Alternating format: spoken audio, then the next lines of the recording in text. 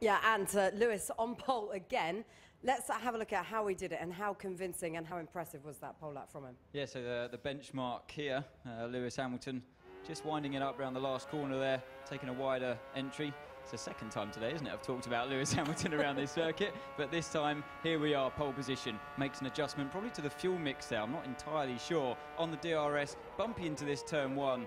He hooks it up nicely, but it actually catches him out. He gets a little bit of oversteer, but he corrects it, straightens the car up, and gets a nice line around turn two on the exit there into turn three. Uses of curves at this point as well, up through the gears. And DRS again adjusts the brake bias, because he had a moment here earlier on as well in the qualifying session on the exit. Not too much over the rear curb, and a nice clean entry towards turn five, and he takes this beautifully now. A nice entry as well into turn six.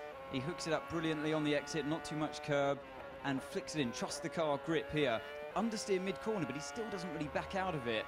That's a driver that's very confident in his car under him. So far in this lap, it's pretty much spot on into turn 9. Hooks up that apex nicely again, straightens the car up. And here, the problem where Maldonado went wide before. Great traction in that McLaren, no problems for him. Turn 11, again, a really good exit, not too much on the curb. And into 12, full throttle. Yeah, brilliant there. He had a moment here earlier on as well in practice, but not so this time around. That turn 14 is about as good as you can get. It's such a tricky corner. Now we go down the back straight, up through the gears, 190 miles an hour, adjust the brake bias yet again, because this was a tricky corner in qualifying. Tailwind behind you, and locks up the front left big time, losing probably 2, maybe 3 tenths there. A lot of drivers did do that today, didn't they? But yeah, still, this was good enough for pole. Absolutely, yeah. So, you know, there's more time in the bag there for Lewis Hamilton. So once the drivers see that, they'll be even more disappointed. Yeah, back-to-back poles for Lewis.